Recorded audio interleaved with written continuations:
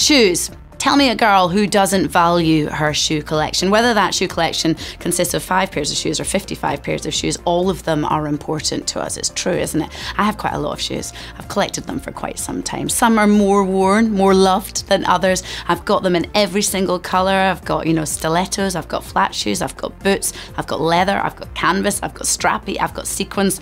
You name it, I have it. I don't see them as, you know, just something you put on your feet. I see them as an investment. Even my daughter, she's 4, she turned to me one day and she went, "Mummy, will I get these shoes one day?" And I was like, if you're lucky.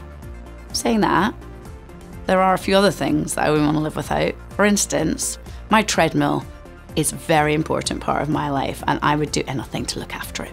It's parked right in my room, in front of the telly, next to the radio, near the fridge, so I can have a little refreshment whenever I want. Because let's be honest, if you like running and it's raining, sometimes you don't want to go outside. You just want to have a little workout from the comfort of your own home. And I love it, and I wouldn't want to live without it. Then of course, if I'm going to mention those things, I should really think about something else, something that should mean a lot to me. Awkward if my husband was watching. My engagement ring. And I did once misplace it. Every night I would take it off, and I came in one evening and decided to put it in a safe place till the morning. Took it off, put it down, went to sleep. Woke up, couldn't remember where that safe place was.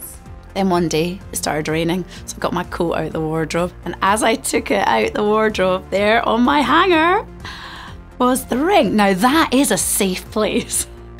Just wish I'd remembered it.